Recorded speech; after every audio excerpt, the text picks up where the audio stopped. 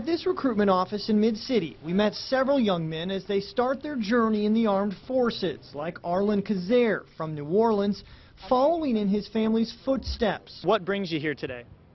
See about signing up. The recently turned 18-year-old said the shootings at a Tennessee joint recruiting station and nearby Navy Operational Support Center, where the 4 Marines were killed and the sailor was wounded, didn't deter him from signing up, rather confirm his decision to join. What happened in Tennessee, that's stupid. Like, why would you kill innocent people? Just makes no sense.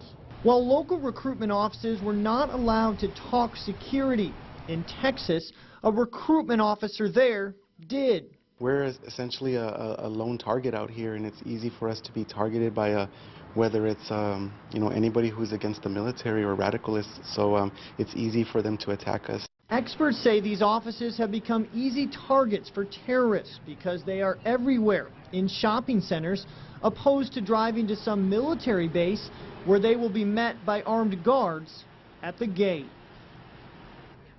Now at Jackson Barracks in the Lower 9 and at Belle Chase Naval Air Station, they don't reveal their security procedures either for obvious reasons, but both installations said they are well protected 24/7. Adriana?